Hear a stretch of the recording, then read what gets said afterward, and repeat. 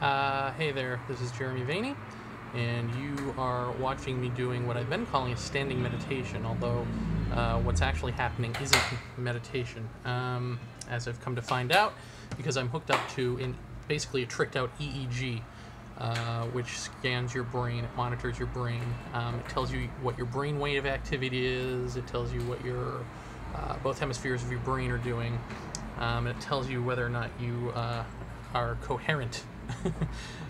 Whatever the hell that means. But in any event, so let's talk about brainwaves. Beta brainwaves are normal, everyday waking brainwaves. Alpha waves are what meditators do.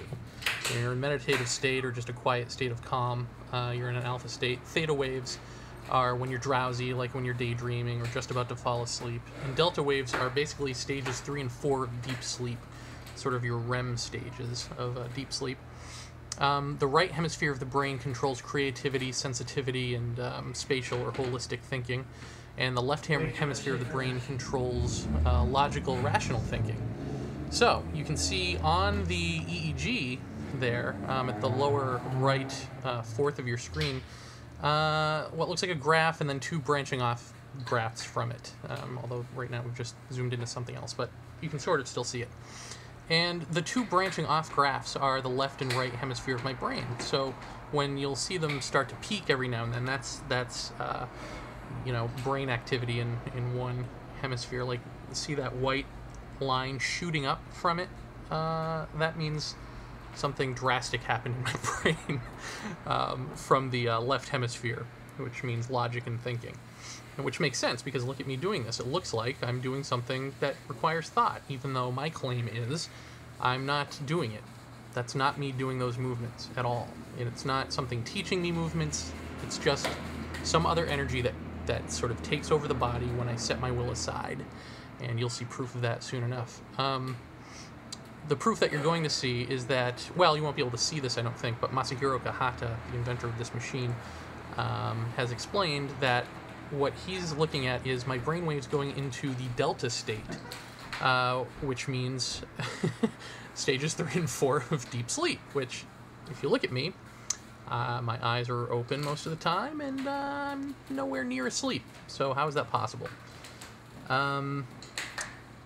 What else do you need to know? I think that's really it. Just pay attention to what happens on that computer screen. Right now you're seeing sort of normal brainwave activity, with every now and then it's spiking dramatically on one side of the brain, but watch what happens to both sides, both hemispheres of my brain. And Masahiro also says that this indicates to him, the totality of it, that I'm using about 10% more of my brain capacity than normal in the 20 minutes that I was doing this. Now I've edited this down so you're not seeing, you know, the first 10 minutes, but you're seeing the final 10 minutes, which is sort of drastic. And I'm sorry that I'm a fat guy in a bad haircut, by the way. That's kind of horrible even for me to watch. Now, let me just say one more time, pay close attention to that monitor, because it's gonna spike, you know, a little bit there to the left. You're seeing it spike quite a bit, actually. And when Brian, who's doing camera, my roommate Brian, you know, closes in on that monitor, and we watch it for a good long time, you're gonna be looking at it and being like, oh, okay, this is interesting. I mean, things are spiking here and there. But by the end of it, it's just like, holy crap. I mean, just amazing. So again, this demands study. I don't know what this is in my body that's doing this. If you look at it right now, that's just normal thought. Those little green dots that you're seeing, that little pattern, that's just normal thought. And anything that spikes up is different. So let's see what's different, shall we?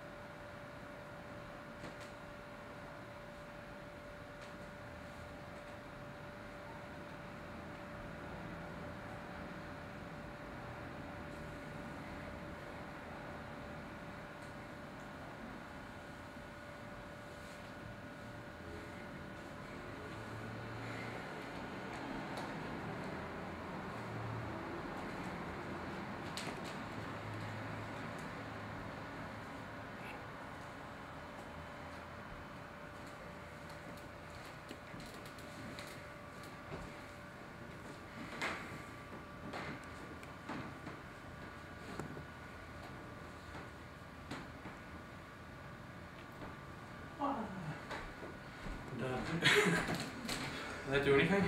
You're gonna be what? Sore tomorrow. Does you often get sore after you? Well, just because I don't, with 3 roommates, I don't do this all too often anymore. So I used to do it a lot. For some reason, we all had different schedules. Now it seems like there's always someone there, so I don't really do this that much anymore. And as a result, and other factors like Ben and Jerry's, massively out of shape. I love that cinnamon buns. Cinnamon bun.